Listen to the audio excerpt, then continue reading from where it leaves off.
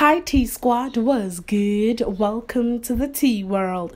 Palesa Madisakwane has been refusing ever falling in love with Nico Matlala and further called him a fan who was so happy to see her and they took a picture. It has been a while now denying him, but Nico says they dated and he really loved her. He also mentioned that Palesa is going through so much right now, and all that we can do right now is to pray for her because she is seeking for attention to be more trending. He says he doesn't know if trending works, but if it does, he would have been paid too.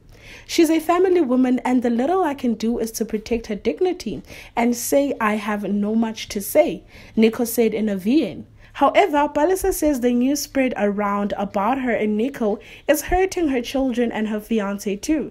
And also, sis did throw the "my standards are too high," like Somizis high, she means. Maybe it's about time for people to open the doors for Palesa to come back into Celebville because Nico believes the cure is just a trend. Well, that is it for now. For more tea, stay tuned as we're gonna keep on spilling. Remember, the Tea World loves you.